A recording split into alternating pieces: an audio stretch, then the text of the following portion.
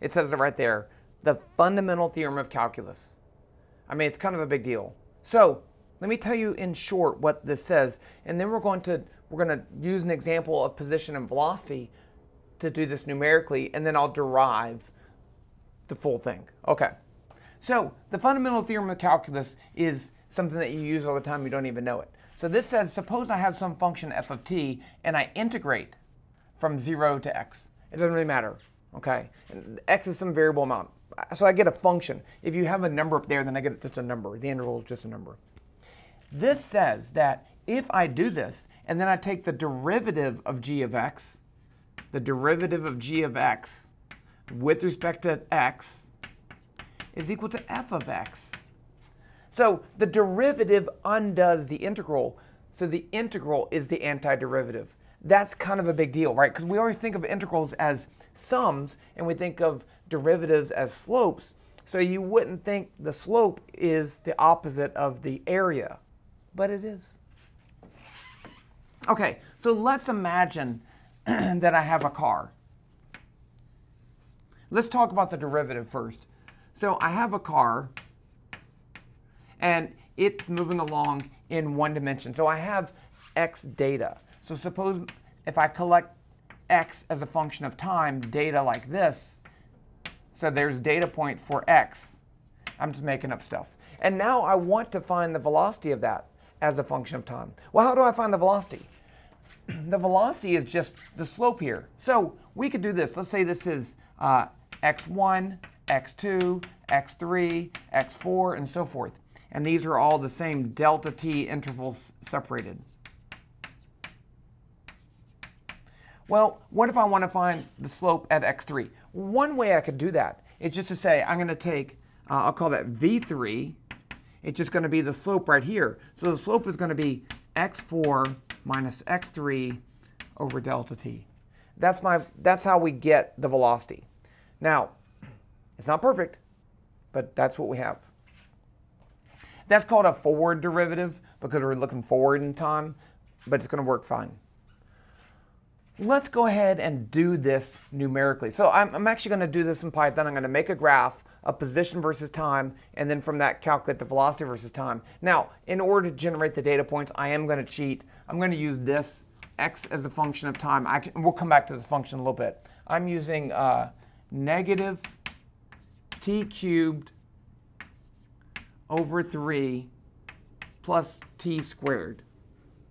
That's the function I'm going to use to generate data points, and then we're going to plot the data points. We're going to use those data points to find the velocity, and then we'll come back and do the derivative the way you would think we would do it. Is that the function we're using? Yep. Okay. So let's switch over to Python.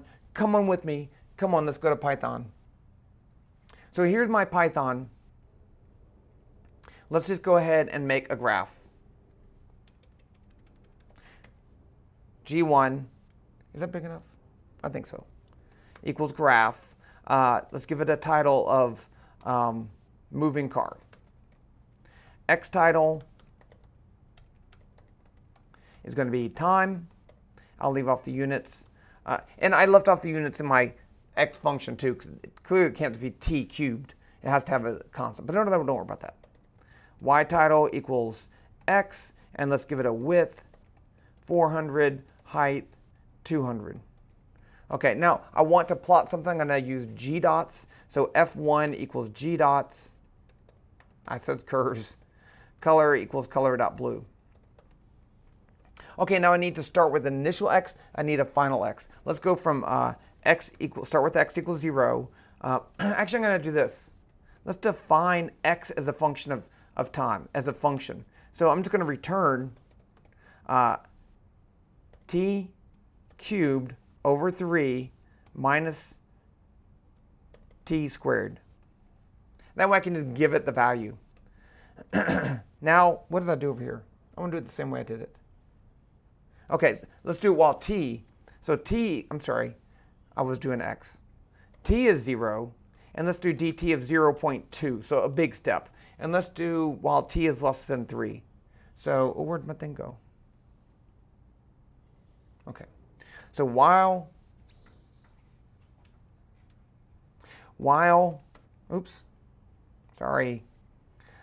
t less than 3, what I want to do is just plot x and t. So f1.plot, my t value, my x value is going to be x of t. See, isn't that nice? Okay. And then I need to increase my value of t. T equals t plus dt. And let's run that. And there you go. Why does it look like that? Oh, I get it wrong. Minus. And that's plus. That's what I want. Okay, so there's my position as a function of time. Let's make a velocity as a function of time graph from this. So over here, what I'm going to do is to make another graph. So if you want two graphs, if you put them in order like this, I'm going to just copy these two.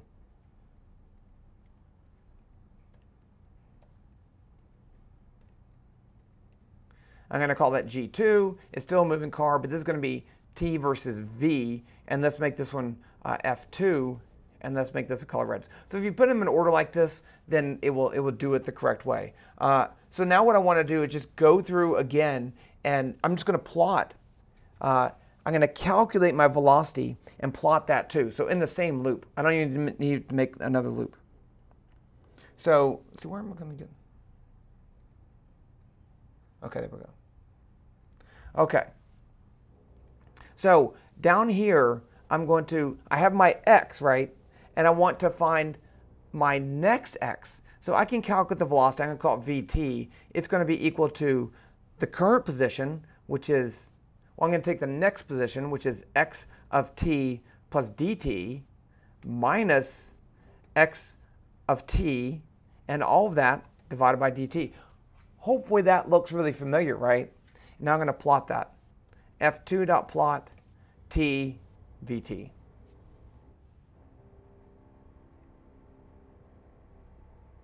And there you go. So there's my velocity.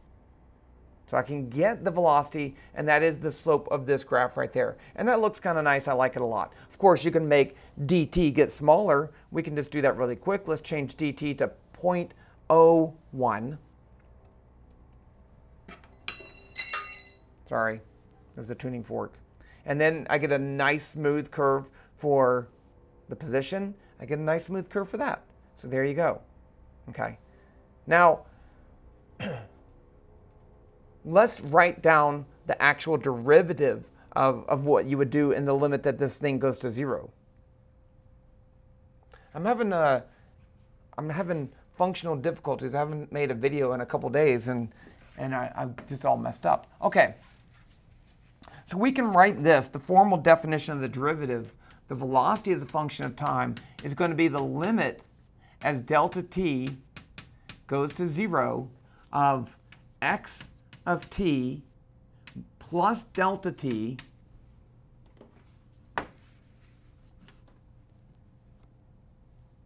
minus x of t, all of that over delta t.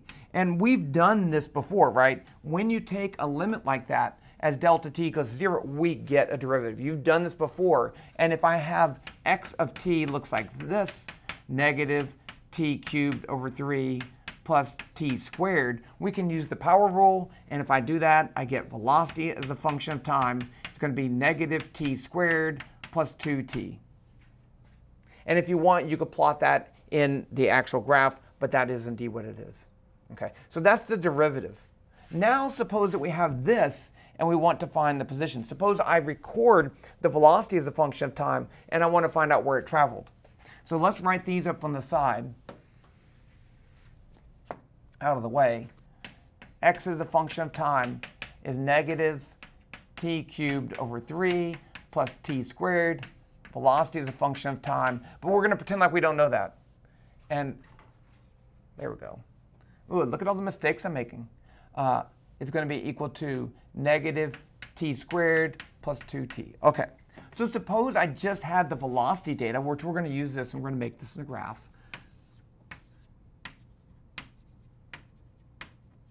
Like that. So this is velocity as a function of time. And I want to know how far the car traveled. I want to find out the position. So again, v1, v2, v3, v4, and so forth. Well, suppose that I want to find out how far it traveled during this time right here. If it was moving at a constant velocity, then I could say v is delta x over delta t, or delta x is v delta t. So here's my delta t, and this is my v. So that gives me the area of that little box. And then I can just do the same thing right here, the next area, the next area, the next area. And you'll notice that it's not completely the right shape, but it does indeed work. So the distance traveled is the area under the curve, and as my points get closer and closer together, I get a better approximation. Okay, let's go ahead and plot velocity as a function of time, and I want to make these little bars because I think they'll be cool. Okay, so let's do that. So I'm going to go over here. Remember how to do this. So I can make a new program, and I'm going to make a graph.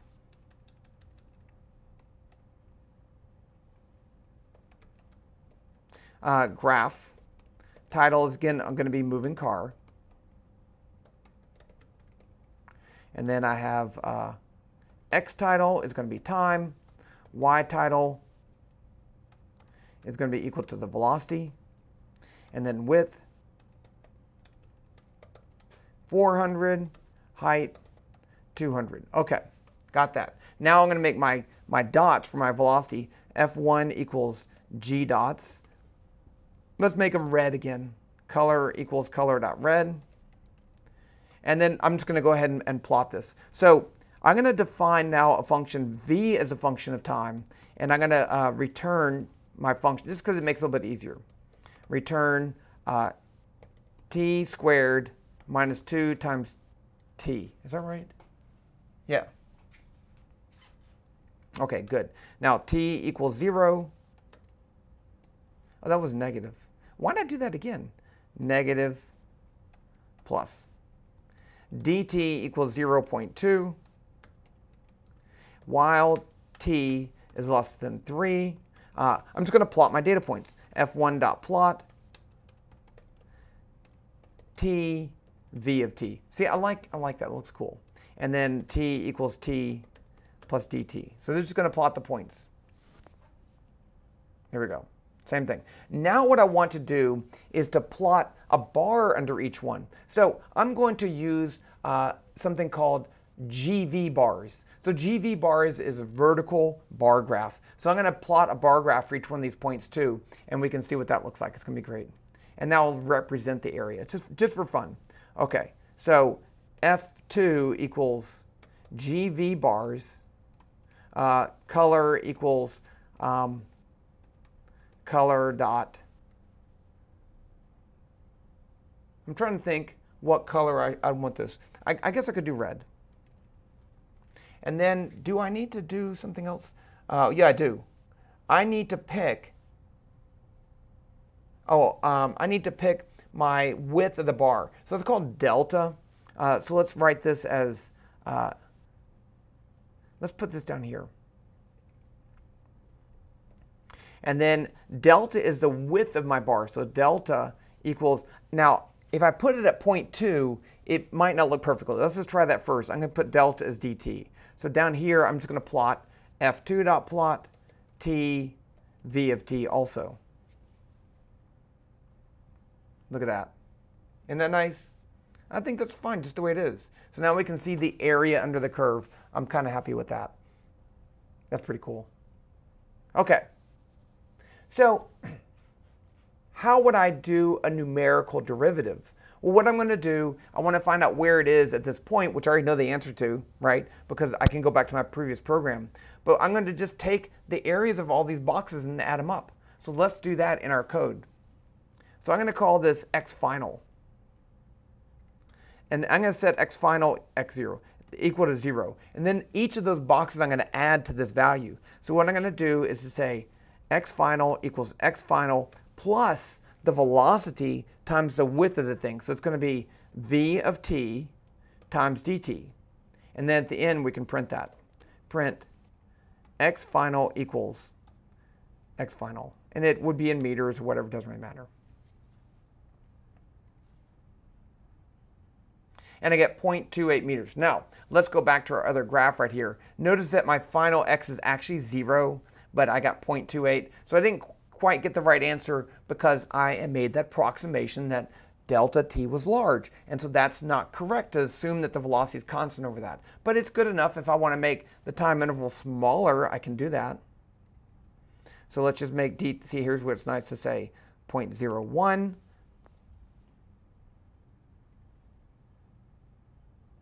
And there you go. Now the area looks a little weird, but I get something that's very close to the correct answer. Okay, so we can kind of already see that if I want to find the area under this, I get the position. And suppose I want to go to some just generic time, t prime, okay? So I already know that if I want to find the area under this to t prime, that would be the position, because it makes sense that this is the opposite of position. The derivative of position gives me velocity, so going backwards would have to be the antiderivative. That makes sense. But let's go ahead and prove that for all functions, because it's kind of a big deal. So suppose I have this, g of x is equal to some integral from t equals 0 to some variable x, f of t dt. So this is an important thing, right? Because I'm integrating, you can barely see that x, to x. I'm integrating over the function t, but the last value, the other upper limit, is a variable. So I get a variable function at the end. That's kind of important. Now suppose I want to take the derivative of g of x. So the derivative of g of x, dg with respect to x, is going to be this. And let's scooch forward a little bit h. So I'm going to take the limit as h goes to 0 of g of x plus h minus g of x over h. That's our formal definition of the derivative. Well, I can write g of x plus h up here. So g of x plus h is going to be equal to the integral from t equals 0 to x plus h of f of t dt. And then I can write g of x, we already know that, is that. So what's going on here if I go from t equals 0 to x f of t? So let's just draw this out. Suppose I have this as my f as a function of t, and I'm integrating. So here's x. That's my integral. And then this little extra piece has a length of h. And I'm taking the limit as that goes to 0. Well, the difference in these two areas is just going to be that area right there. That area is like a box. If it's really, really skinny, it's like a box that has a height of f of x, right? Because I put in that value right there, and a width of h. So the difference of these two is going to be the integral of t equals 0 to x plus h, f of t dt, minus the integral of t equals 0 to x, f of t dt, all of that over h. Well, that's just going to be this area right there. So I can write that as equal to f of x times h over h. The difference between those is f of x, h, that's the size of my box, and then I still have the h on the bottom, cancels. So the derivative of g as a function of x is equal to f of x.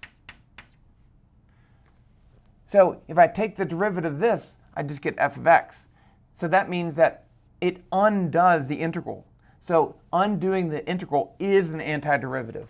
It's a really big deal because we don't want to take the limit as delta x goes to 0 as an infinite sum. Instead, we'd like to just deduce what function would I take the derivative of to get that, and that's how we integrate. So an integral is an antiderivative, the fundamental theorem of calculus. Hope that makes sense.